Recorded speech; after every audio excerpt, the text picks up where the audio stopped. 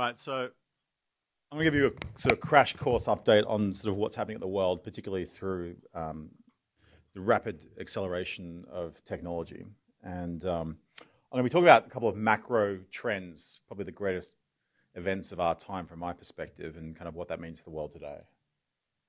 We live in a really remarkable time, right? I mean, there are some unprecedented events that are occurring which make it an absolute golden age. And really, the first macro trend of our time is software is eating the world, right? Marc Andreessen recently said this, I think in the New York Times. But if you look across the world today, and every industry is waking up quite disruptively to understand it's a software business. The biggest direct marketing company in the world today is a software company. It's Google, right? No longer do we think that the optimum way to kind of advertise your business is buying a billboard in the street somewhere or putting ad in a newspaper or advertising on a radio station or a TV station, right? It's done through software. The fastest growing telecommunications company in the world is a software company. It's Skype, which is Microsoft. The biggest bookseller in the world, the biggest shoe seller in the world is a software company. It's Amazon. We used to read physical books. Now it's done in software. We used to do scrapbooking with pieces of paper and scissors. Now it's software, Pinterest. We would write things on a piece of paper with a pen. Today it's software, things like Evernote. We would look at a map, a physical map or a street directory. It's now software. We'd search with physical items like Yellow Pages. It's now software. We'd listen to music with records and CDs. It's now software. It's Spotify and iTunes. Fashion is now turning into software. Point of sale is now software. Money is turning to software with PayPal and Bitcoin and so forth. Real estate, this is a company I'm chairman of, is going to disrupt the real estate industry. But we don't go down to the storefront today in every single suburb of Australia and look through those little glass windows into little bits of cardboard and find houses. We go to software, and we go to domain or real estate to basically find a place to rent or buy. My company is disrupting the jobs industry with software.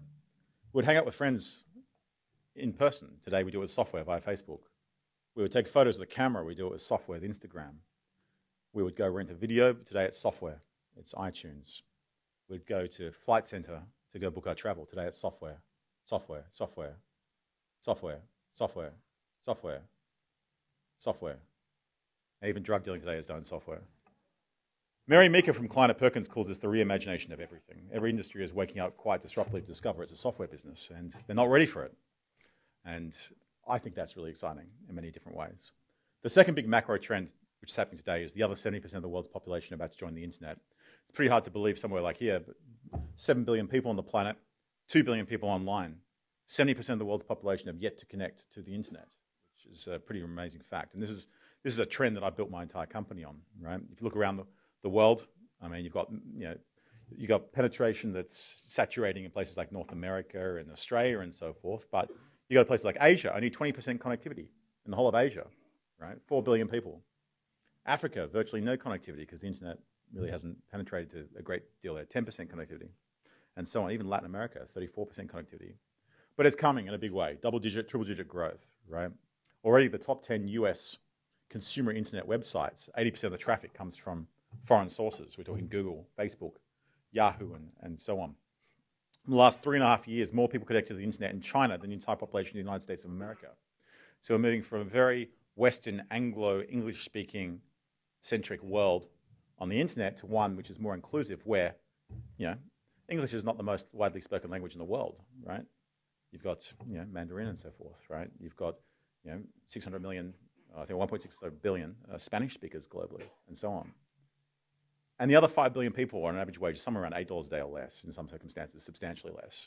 And so the first thing they do when they go online is they're looking to raise their economic status, right, by finding a job after they check out YouTube and Facebook like everyone else. And remarkably, it's never been easier to learn a trade. Today, I can go online and through software, I can basically, if I want to design a logo, I can go to watch a video on YouTube, or I can go to a site like this. This is an Australian company, Invato, which publishes a whole bunch of tutorials online. If I want to learn quantum mechanics, I can go to Harvard, MIT, Stanford, and I can learn quantum mechanics, right? All the course materials there online for free for you to read. And in fact, there's a whole revolution occurring in education which is going to have massive impact, particularly in the developing world, where courses now being taught online. I don't know how many of you have heard of this, but this is Udacity. This is a lecturer from Stanford, Sebastian Thrun, who teaches a second-year computer science class called Introduction to Artificial Intelligence. This is my former university. And normally, when I was back at Stanford, you'd go to this class, there'd be 200 people in the class, it'd be delivered conventionally, right? Last year, he said, I will teach this online. I will mark every single assignment that gets submitted. I will mark every single exam that gets submitted. And I'll give you a little certificate at the end. And it's free.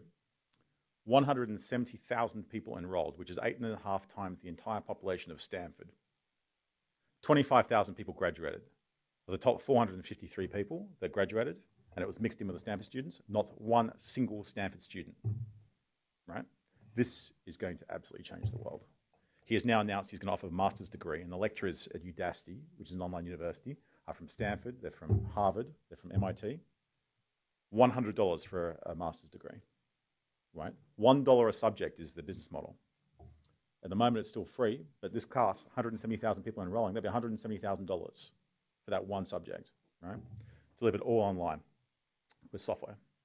Khan Academy is another example. This guy, he was in the finance industry. He wanted to teach his nephews how to, about mathematics. He put some YouTube videos together. The whole thing took off. And, now he's got several thousands of these videos out there. And they go all the way from elementary calculus right through to rocket science and venture capital. I kid you not, there is actually a class on rocket science, right? And Bill Gates came and gave him $20 million. This is all for free. And he's basically educating the world. And the universities, for example, in Australia are about to get the rudest shock of their lives because their business model is about to collapse. They're completely funded on students coming from places like India and China to study and do a master's degree, fee paying. That's going to dry up. Why would I pay $40,000 a year to go to Sydney University when for $100 I get a master's degree from Stanford online? And do you know why this is going to work? Because Stanford, the business model, they turn away 99.9% of the customers, right? You apply to Stanford, you don't get in. They take only a very small number of people in, right? But now they can actually turn it into a business. They can teach them online and then use that as an extensive program to figure out who's the best. And then they let them in on a scholarship, right? And so on. So this is going to have huge impact on the world. And this is 1 year away, 2 years away before the business model falls out from underneath universities. And in fact, Sebastian said that he thinks within a decade, there'll only be 10 universities left in the world.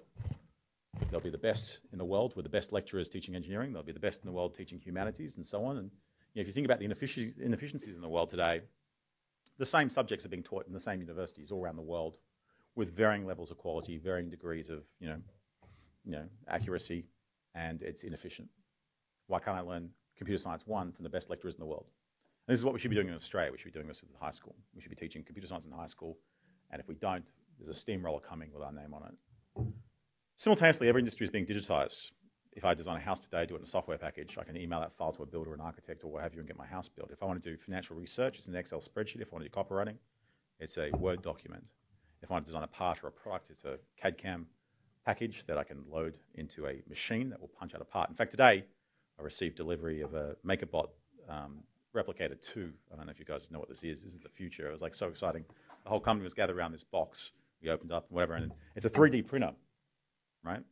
And you can basically plug it in and download designs and print out stuff in 3D, and it's amazing. And this is the way the world's heading, and this is the vanguard of within 2 years it'll be on everyone's desktop at home. And you want to make something, you hit a button and print it out in plastic or metal. So what that means is today, chances are that just about any job you can think of can be done by someone on the other side of the world any time of day for potentially a fraction of the cost, and that's where my business kind of comes in.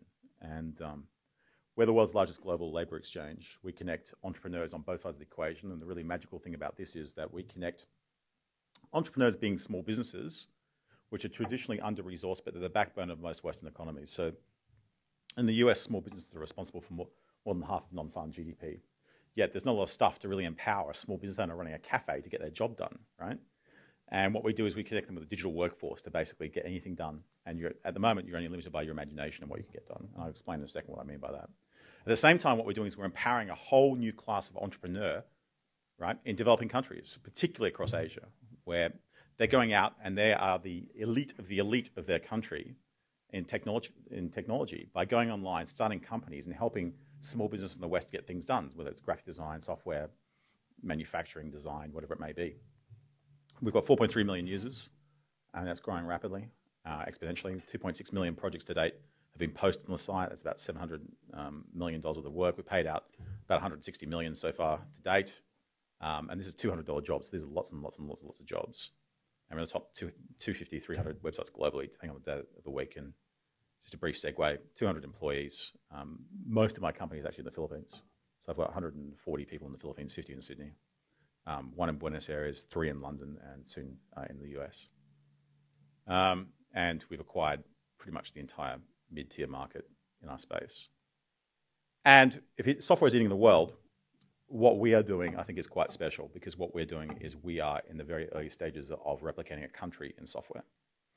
This is our population. This is real data over the last 12 years, including the historical data from the acquisition of the sites we've bought. So we have an exponentially growing population just over to New Zealand. We have 22 regional sites and growing. So if you go to Freelancer Chile at freelancer.cl, we have a bilingual team that speaks Spanish. You can transact in Chilean pesos. You can basically, the whole site's in Spanish. And we'll have 20 languages before the end of the year. This is our economy. This is projects that are being posted. This is real data, again, growing exponentially. And this is what the global online economy looks like today. So primarily, the jobs are being posted from the US, about 50% of the jobs from the US, 10% from the United Kingdom, 7% from India. And the really remarkable thing here is the same thing that's happening in the BPO world with India, right? It all started, like 10, 15, 20 years ago to an extent, when American Express would outsource their call center to Bangalore. And, basically, the customer support was done. So very, low-level skilled jobs. Today, if you go to the call center for American Express in India, what actually happens is, if you're in the Manchester call center, in the morning you get a half-hour training in language with the accents and so forth, half-hour of watching EastEnders. And then when the call comes in from Manchester, the heads-up display on your computer will be Manchester United soccer scores, weather, local news, etc. And you can hold a conversation with the accent, and no one knows, the better. What's actually happened is more sophisticated jobs then start getting outsourced. So it went all the way through now to, there's talk, Merrill Lynch outsourced, 60 PhDs in a research center to Bangalore and so forth. But where it's actually gone now is it's come full circle. The Indian companies now are going to places like Flint, Michigan and Detroit and setting up call centers, right? And they're hiring Americans to do the jobs. And so someone rings up, they get customer support. It's like, gee, they sound a lot like us, right? And so on. And the same thing's happening with My Marketplace. So what's actually happening is the Indian companies that have done really well and got really good reputations and lots and lots and lots of feedback, they've discovered that it's actually easier and they make more money if they don't actually do the work, but they win the work and they subcontract out again. And so they'll come along, take a job, flip it. They'll do the customer support. They'll do all the quality control. They'll make sure it happens, to spec. And you actually, at the end of the day, the customer actually gets a better outcome. Because there's someone in the middle who's making sure that everything is perfect. So India now is the third biggest poster of jobs. 7% of our jobs actually go through the marketplace multiple times, right? And then Australia, Canada, and so on. Australia is 4% of our business. The jobs are being done, 34% from India, then Pakistan, Philippines, Bangladesh, China, and there's a long, long, long, long tail. And it's really interesting. I've got a video of this that actually shows this over time. Latin America is less than 2% of our business, but now we're in Spanish. This is all going to light up in the next year in a big way. And this is actually from March, so it will be a lot more active now. But we're in Spanish, we're in French, we're in German, we're in Indonesian, we're in Dutch, Filipino, and as of next week, Hungarian, Polish. I think we're doing Albanian. I mean, it's just on and on and on. There's turnover of about 50 million this year, actually. And growing 80% compound per year for the last 4 years. And this is an example of our workforce. So this is in Bangladesh. We actually ran a pretty simple contest on our site, which is basically just download a logo, print it out, and promote the logo in your local area. And these guys from Bangladesh actually were quite fanatical. They printed 3,000 T-shirts, 3,000 bandanas, 3,000 flags, and about a 2,000 square foot sign, and marched 3,000 villages into a stadium where they taught them my website and laptops. And it's emancipating women actually in work in many countries of the world. In this case, they made a point of having the women march at the front because they can actually work from home and do things in cultures where it may not be, looked on in a favourable light to actually be in the workforce and out there doing things, and so on. Pakistan is the biggest tower in Nepal, India, Philippines, and so on. And it's interesting because at the same time as running a country and having an economy, we actually run a financial system. So we're actually the sole provider of bank accounts for many other freelancers. We issue cards. We've issued tens of thousands of these cards already, and I want to ramp that up dramatically. But for many cases, in someone in Bangladesh, this is maybe the only bank account they have. 15 currencies and growing. And to give you an example, we've got more users on our site today than the two closest competitors combined, popularity and so on. So this gives you an example of the sorts of things people are getting done on the site. So 3 years ago, it was 20 job categories, and it was all IT related. It was software development, websites, SEO, graphic design, copywriting, and so on. Today, we have an astrophysics section, an aerospace engineering section, a biotechnology section, a genetic engineering section, manufacturing, and so on. There are 600 job categories and growing. This is an example of a job you can get done. You post this job. On average, you'll get 80 people bidding. Some jobs have thousands of people bidding. If I look today, there are probably about 50 jobs with 1,000 people bidding or more. In this case, designed for me a fully functional dune buggy. I can drive around at 30 kilometers an hour, right? $270. This is an example of the crowdsourcing. So rather than one-to-one outsourcing, this is crowdsourcing one-to-many. In this case here, for $300, this is an Australian company that got a logo designed. There were 300 examples that were uploaded. You can say, I like this, I don't like this, change the colors, et cetera, et cetera, et cetera. And for $300, you get 300 designs. In fact, for $300, I've seen 1,600 designs. But it's not just us. There's the internet now with this sort of one-to-many relationships. There's some very interesting other business models that are out there on the internet. This is one called Kickstarter, and this is basically crowdfunding. So this particular example is a company that went to venture capitalists in the US, tried to raise money to build a watch, a Wi-Fi smart watch, and they got laughed at by the venture capitalists, right? So in frustration, they went to Kickstarter. They posted this project, and they said, we want to raise $100,000. And if you give us $150, we will send you a watch when it's ready, but we've yet to make it. $300 will send you two and a signed poster. I think something like $500, you can have a cup of tea with one of the founders for 20 minutes over Skype, and so on. And they went to raise $100,000. Next thing you know, $10 million later, they had basically sold, pre-sold to 68,000 people these watches. And this is the future, right? This is amazing. The Kickstarter now funds more projects than the National Endowment of the Arts, right, in the US, and so on. And the music industry is discovering this now. There's a whole bunch of industries, and this is really changing the way you can fund projects. So what's basically happening? The second macro trend is we're becoming hyper-connected, as Tom Friedman calls it. Third macro trend, distribution is unprecedented, right? If I look through the adoption of technology over the years, it took 45 years, I think, for the telephone to get adopted at 50% of US households and so forth. As we go through the fridge and the clothes dryer and color TV and so forth, you'll see how fast people are adopting technology, right? So 1900, less than 10% of families owned a stove or had access to electricity or phones. 1915, less than 10% had a car. 1930, less than 10% had a fridge. 1945, less than 10% had a dryer, and so on. Today, more than 90% actually have everything, right? So technology is being adopted faster and faster and faster and faster. And if you look at it today, what I mean by technology being adopted, I mean customers are buying faster, right? If I look at this graph and look at the iPod, 8 quarters to get to a few million units shipped, then the Sony PSP, the Nintendo, and so forth, the Apple iPhone, you can see these graphs are getting faster and faster and faster as the technology is nearer, right? And if you think the iPhone was fast, look at the iPad, and how fast that was adopted. 70 million units in 8 quarters, right? The Android platform was adopted 4 times faster than the iPhone platform. If you think that's fast, look at Facebook, 0 to 1 billion users / customers in 8 years. And if you think Facebook is fast, look at Cityville. These flat lines here, Facebook for iPhone, Facebook for Android, that's that graph there. 1 billion in 8 years. And that's Cityville, a game in Facebook. 100 million users in 45 days. 100 million customers in 45 days. What's the business model behind this game? 98% of people don't pay, right? 2% of people pay. They decide for some reason that a virtual cow or farmyard is going to be somehow beneficial to their lives. Last year, $462 million from this game alone, right? It's all virtual as we move away from the physical to the virtual world. And this parabolic growth is coming through tapping into what we call distribution, I call distribution fire hoses. And these are ways in which you can actually distribute products to customers faster than ever before in history. And This is an example of tapping into the Facebook fire hose. Obviously, Zynga, which makes Cityville and all these games, was the master of this. But for those of you who use Facebook, maybe a few months ago you saw back in April all this stuff on your feed about Vidi or Social Cam or the Guardian newspaper. And the business model behind this was they tapped into it every few months.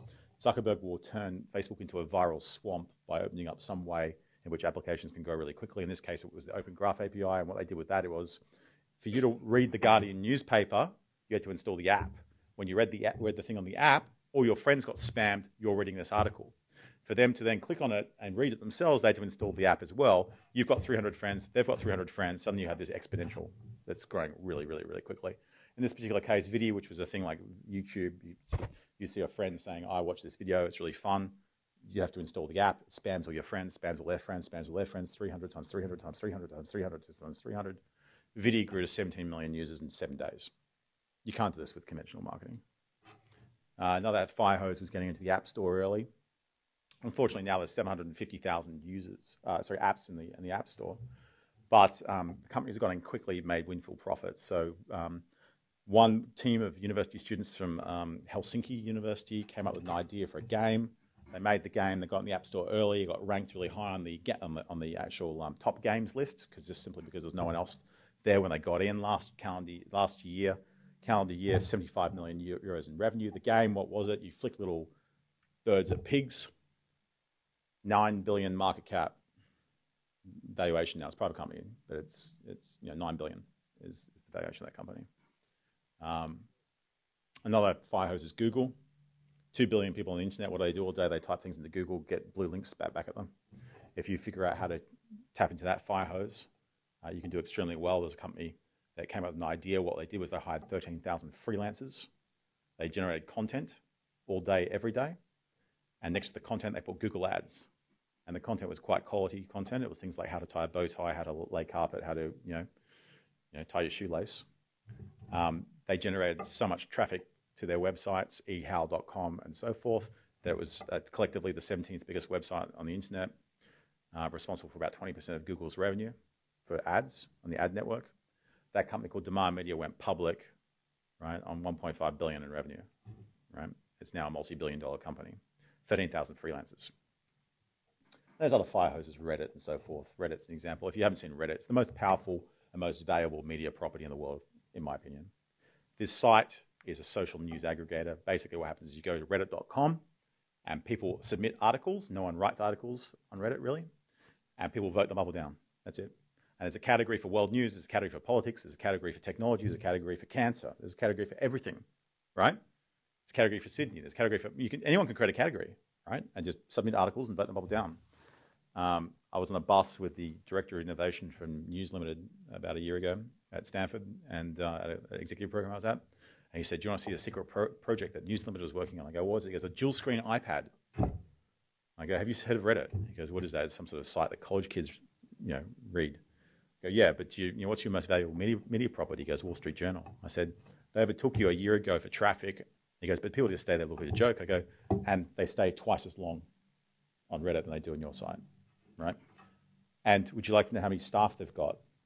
1.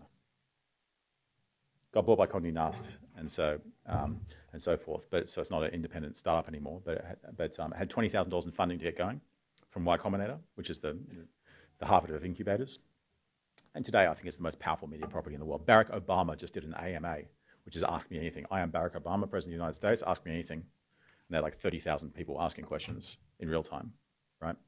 This is the future of media. This lady here, I thought it would be interesting to kind of mention it. She's a bus monitor in the US, and she was on a bus and she was abused by all these kids, and she's been doing it for like 30 years, hasn't had a holiday. And so all these guys on Reddit said, geez, she's been really abused in this YouTube video. We should raise some money and kind of send her on a holiday. So they just put it on a little site and said, okay, we'll try and raise $5,000 to send her on a holiday. 24 hours later, $703,000 are raised. She's probably in Dubai on some like gold-plated boat or something, but this is a fire hose as well. So there's a whole bunch of fire hoses on the internet where basically you can tap into many, many, many people very, very, very quickly and so on. And so what is actually happening today is you go to these websites, you go to Facebook and whatever, and At Freelancer, I have no marketing team. I have no sales team. I have no advertising budget. I've got a growth team. And what the growth team does, actually, what my growth team does is it's quite interesting. It's run by a guy who's valedictorian in mechatronics, which is robotics. I have a quantum physics PhD in it. I've got some other robotics guys, computer scientists, mathematicians, stats. And this is what they do. Is they work out how to tap into these distribution fire hoses to grow really, really quickly, really, really fast. So when you go to Facebook and it says, hey, tell your friends about this and whatever, or buy a cow and impress your friends in this game, whatever, you think it's kind of fun and a little bit innocuous and so forth, but actual fact there's some hardcore statistics behind it, and actually what you are is you're a rat in a cage tapping a lever in a Skinner box. These things are all very well designed by behavioral psychologists and mathematicians to basically figure out how to grow really, really quickly. This is the future of marketing. 4, every business today is an internet business. So the great thing about internet business, I mean, every business sells through a website or they find customers over the internet. And the great thing about that is most things you need to build an internet business is free, right? So Gmail is free. Your operating systems like Linux is free. Databases are free. Voice over IP is mostly free. Shopping cart software, there's free versions of that. There's graphic design software that's free. And what's not free, I'll tell you how perverse it gets. I found this the other day. This is it's a VMware image. This is an image you can download into a computer and it will transform that computer into some other type of computer, right? Just has a little software. And this is a VMware image for a hotel. So you get a computer, you download this image, and it will run your PBX through voice over IP. You plug the internet in, and all the phones are internet enabled to do all that. Do your reservation system, do your mini bars, do the movies. We'll just stream the movies off the server into the rooms, all the billing, the Wi-Fi hotspots, everything.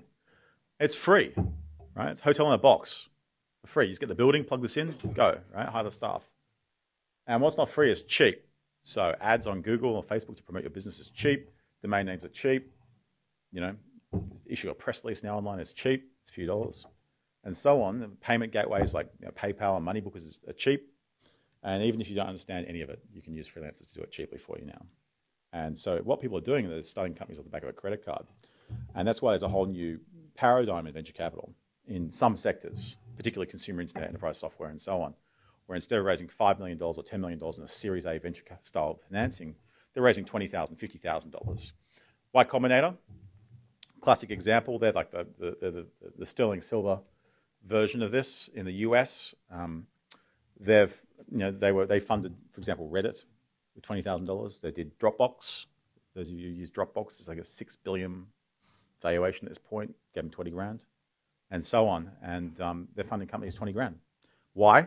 $20,000. You can fund 4 people in a room, feed them noodles for 4 months, and pop out the other side with a website or a mobile app. And if you've got traction, if you've got something that's got traction, that gets traction in the marketplace, there are 2 billion customers now on the internet, so you can grow really quickly.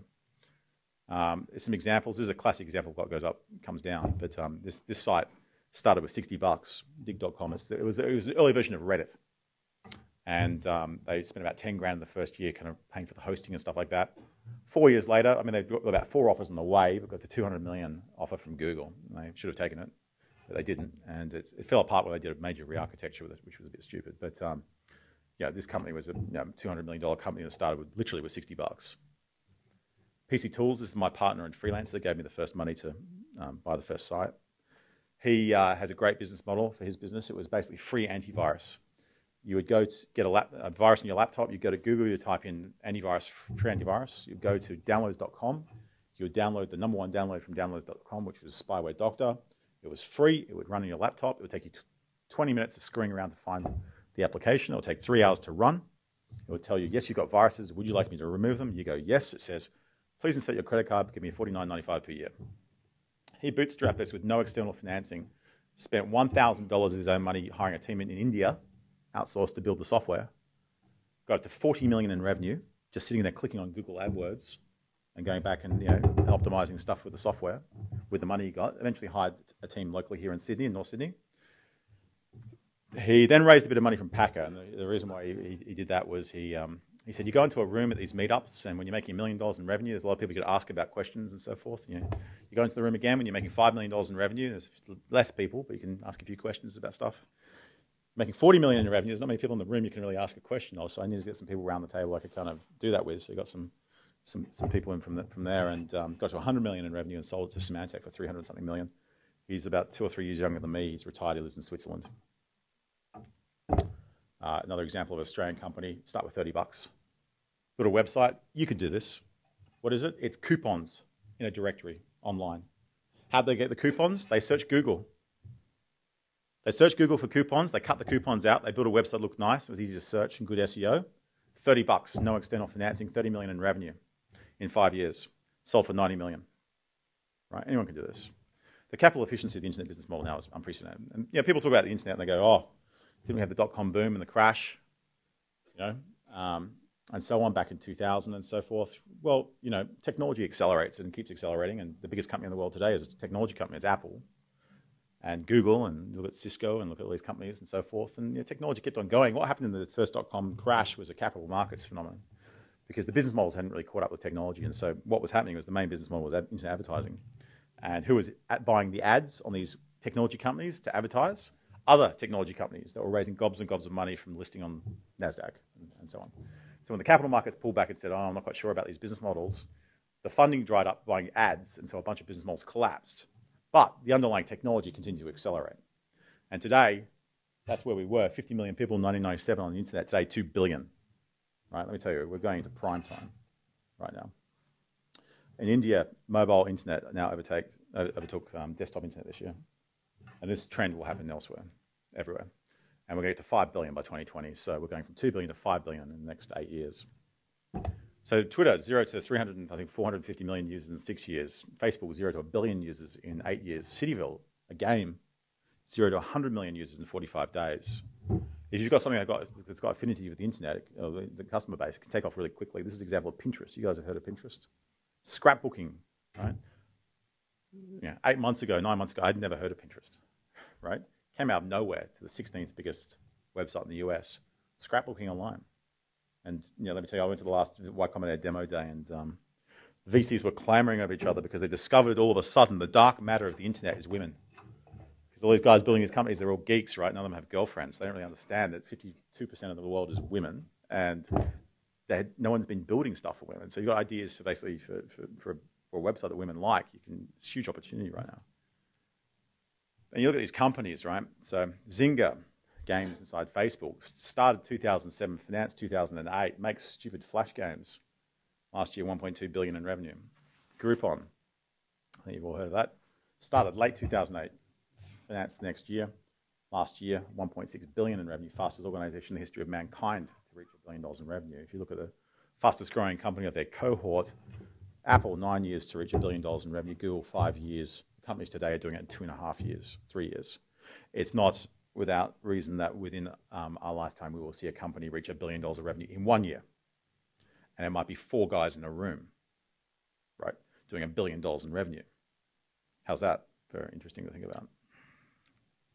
So the capital efficiency and the growth rates of the internet is unprecedented in history, but are we really ready for growth like this? And you kind of look at Zynga listed, and it's had a pretty unspectacular time in the stock market, down 86% from its peak. But the flip side of this is, how would you cope being a CEO of a company that took 1 year to get financing and did $1 billion of revenue in 2.5 years, right? I mean, your company would be an absolute basket case. You wouldn't have the staff, you wouldn't have the management, you wouldn't have the strategy, you wouldn't have the business model, you wouldn't have these companies must be absolutely insane to work for, where there was nothing 2 years ago, and all of a sudden there's 10,000 people, 5,000 people, right? And so on. So, interesting times. Welcome to the tech.